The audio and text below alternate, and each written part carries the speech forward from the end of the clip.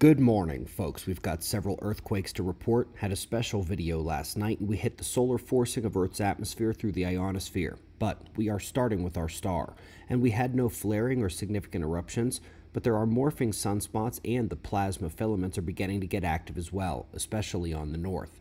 The umbral and coronal magnetic fields are at high abundance and are connecting the active regions to each other in fairly stable configuration for the time being, new ones on the south. The solar wind is relatively stable at the moment, that's ACE and Discover. No major changes in plasma speed or density. A flip in the phi angle this morning in blue has kept the KP index up off the floor. It is minor geomagnetic activity at the moment.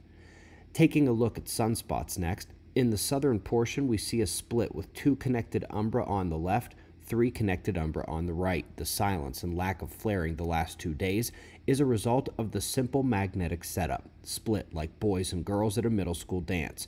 To get flaring, you generally need to have those strong magnetic areas closely interacting, and we'll be watching for that given the active regions have been morphing quite a bit in the last couple days. Folks, there were several earthquakes of note overnight. 7-pointer and a couple high 6s south of the Fiji Islands, luckily no tsunami, and well offshore away from populated areas. Also had a strong surface shake in Italy felt in several countries nearby, and one in Nepal as well. At least 6 dead in that event felt as far away as Delhi. Folks, there are 3 links to today's articles, and all fortify and expound on the knowledge of solar forcing of the ionosphere.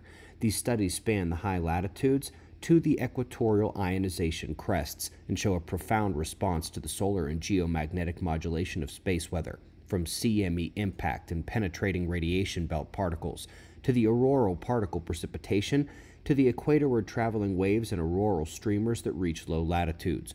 All parts of the globe are impacted, and through that, the lower atmosphere as well via the global electric circuit. The connection between the sun's activity and surface temperatures, clouds, precipitation, and more, covered in high detail in our books. If you missed last night's Q&A video, it appears some of those topics were a bit new to many observers. That's what makes an awesome Q&A in my mind. It and all the other Q&A videos are part of the Earth Disaster playlist. Find those playlists, our books, and much more in the description box links below the video. We greatly appreciate your support. Subscribe, and we'll do this all again tomorrow. Right here, but right now it's 5:30 a.m. in the new Valley of the Sun. Eyes open, no fear. Be safe, everyone.